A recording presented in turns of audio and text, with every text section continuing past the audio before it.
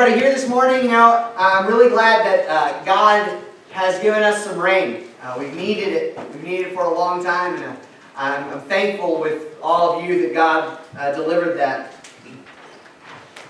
There are a lot of famous Bible quotes that aren't actually Bible verses at all. One of them is, "Cleanliness is next to godliness." It's not in the Bible. It's maybe some good advice, but it's not there. Be a lender, not a borrower. Not Scripture. Even though it's good advice, that one's actually Hamlet, not Hebrews. Along the same lines, money is the root of all evil. And that's not in the Bible either. It's the love of money is the root of all evil. That's a subtle but important difference. Probably the most famous Bible verse that isn't in the Bible is, "God helps those who help themselves." It's not in the Scriptures. In our text today, we're going to look at some of the people that God helps. But the circumstances of that help, their response to it, and the outcome of it all serve to show the true nature of the grace of God in a way that reflects the truth of the gospel accurately. Something that the saying, "God helps those who help themselves," can't claim. You know, it's really funny how different people are from each other. People respond to all sorts of different things differently. Some people respond to interruptions differently. Some people are go with the flow kind of people. When something changes or there's an unexpected happenstance, they can very easily adapt and keep going. An unplanned 2-hour visit from a friend doesn't even make them skip a beat. On the other hand, there are people who need stability and routine. When their plans get knocked off course, they don't function well at all. They regiment their day and activities into categories. And keeping a schedule is extremely important. Now, I used to think I was more like the first kind of person, but I didn't know what an interruption was until I started caring for an infant. I may be more routine-friendly than I used to think. But Paul definitely strikes me more as the routine kind of person. Our text this morning is in Acts chapter 16, and it continues following Saul of Tarsus, or Paul, as he's known for the rest of Acts.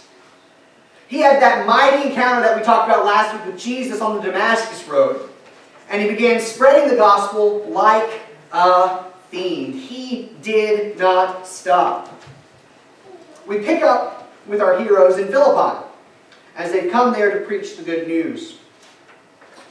Once, when we were going to the place of prayer, we were met by a female slave who had a spirit by which she predicted the future. She earned a great deal of money by her owners by fortune-telling. She followed Paul and the rest of us, shouting, "These men are servants of the Most High God, who are telling you the way to be saved." She kept this up for many days. Finally, Paul became so annoyed that he turned around and said to the spirit, "In the name of Jesus Christ, I command you to come out of her." And the spirit at that moment left her. You know, I have to admit, I absolutely love this episode in the life of Paul. He's going to pray like any good believer would. He's prioritizing the things of God. When the appointed time came, he went where he was supposed to go. And as a man of God, Paul is dedicating himself to teaching and to prayer. I mean, he was commissioned by God on that Damascus road to get out there and be an instrument for God. He knows what he's doing. He's a man on a mission. The time is for prayer to come, and so he goes to pray. It's as easy as that. But of course, that day it isn't. There's a woman who won't shut up. She's possessed by a spirit that allows her to predict the future, and her masters profit from her affliction. They've got their own little oracle of Philippi. And apparently the spirit does know what it's talking about, because it identifies Paul and his compatriots accurately. Servants of the Most High God. And so Paul, compassionate as he is, takes a detour from his prayers in order to heal this poor, afflicted woman. Oh, except that's not at all what happens. In fact, he ignores her for days, it says. He tries to ignore her. Doesn't she know that Paul is busy? He's got places to be. He's an important guy. But she keeps babbling about who Paul and his friends are. And he had had enough. In the name of Jesus Christ, I command you, come out of her. He didn't act out of compassion. He didn't act out of pity. He didn't act out of grace. He acted because this woman was ticking him off and in the way. But I think that's the nature of how God calls us to bring peace and order in a world of chaos. This morning, if you're wondering what God wants you to do, what things He wants you to take care of, think about it this way.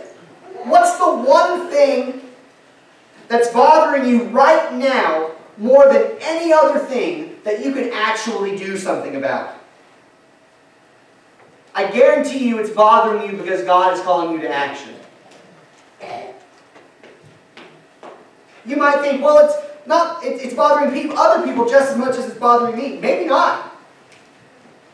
Your life, your experiences, your skills, your personality, they're all unique. And when brokenness, a specific brokenness in this world begins to grind your gears, that's God telling you to do something about it. Paul's annoyance manifests the freedom of Christ. But this act has some unintended consequences. As things often go, no good deed goes unpunished. She's being exploited by darkness, and her affliction has been monetized. And people do this today.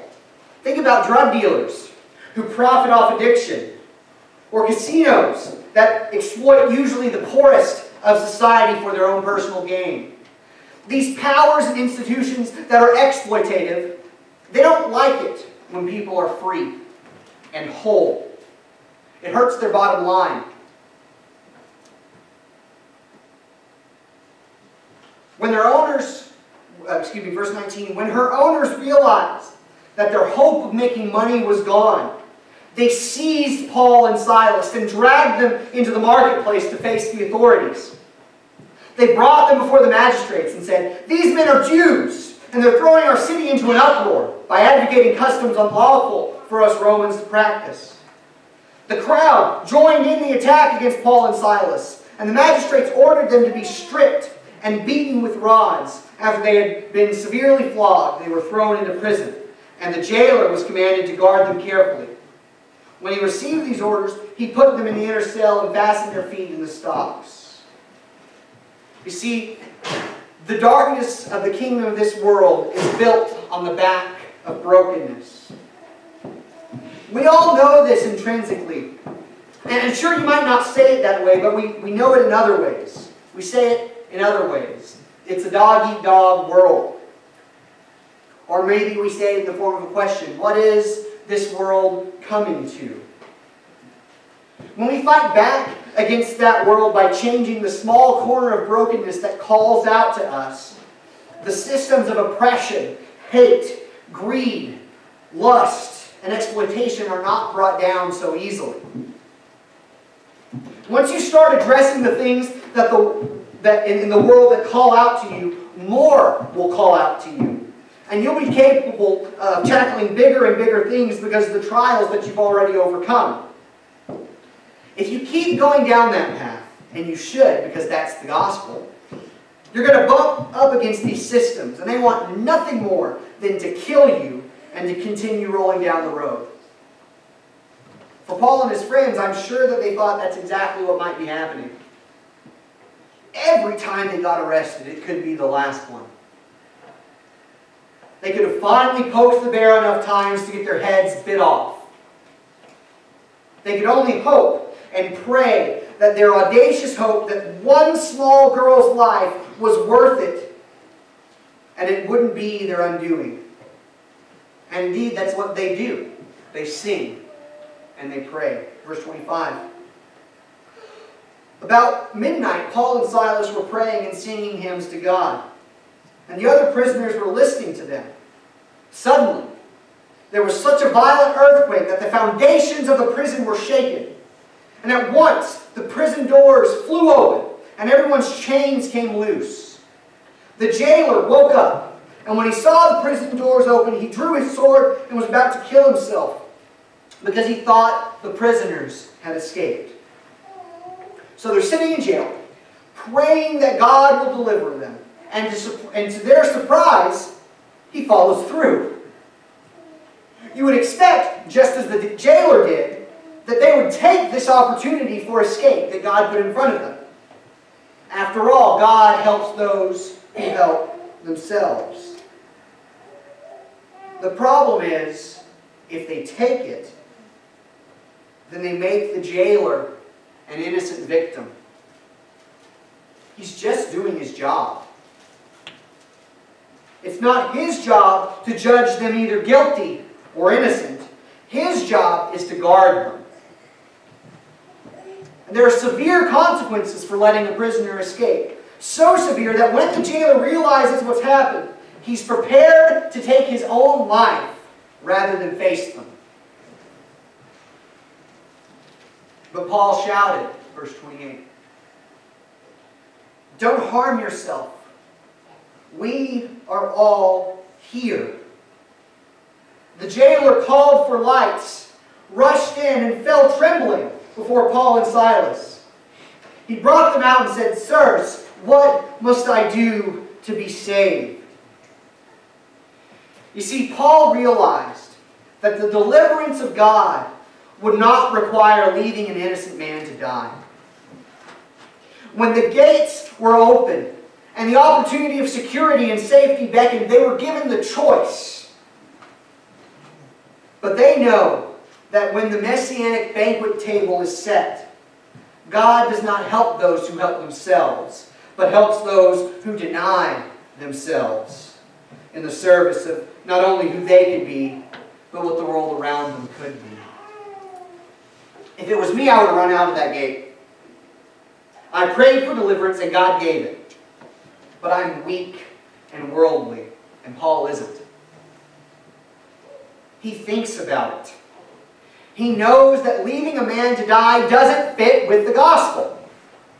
He knows that whatever God has in mind, this Philippians jailer's death is not a part of it. We aren't freed to pursue our own appetites. We aren't free to live our bliss, but to engage with brokenness. Jesus' example, his life, his death, his burial, and his resurrection, they show us that we are to deny ourselves, to pick up our cross, and follow. They could have left that jail cell, but instead they decided to embody the gospel, just as this whole story does. Verse 31, they replied, so Paul and Silas replied, "Believe in the Lord Jesus, and you will be saved, you and your household." Then they spoke the word of the Lord to him and to all the others in his house. At that hour of the night, the jailer took them and washed their wounds. And then immediately he and all his household were baptized. The jailer brought them into his house and set a meal before them. He was filled with joy because he had come to believe in God, he and his whole household.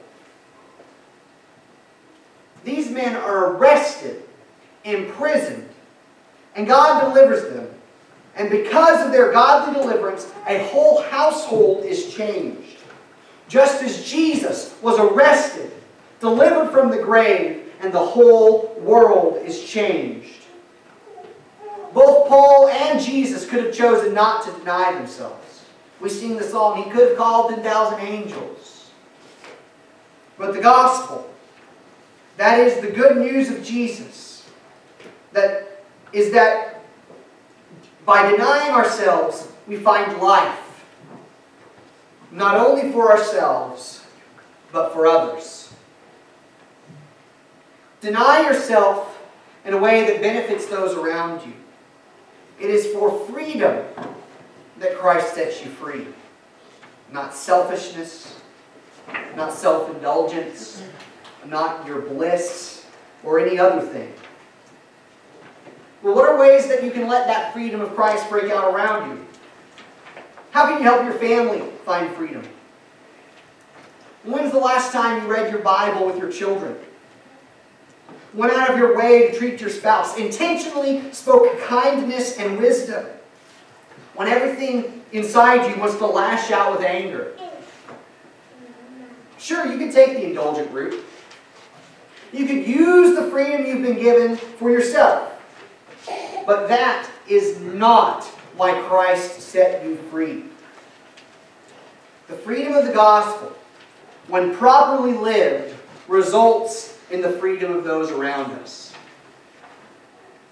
What about the people we've written off?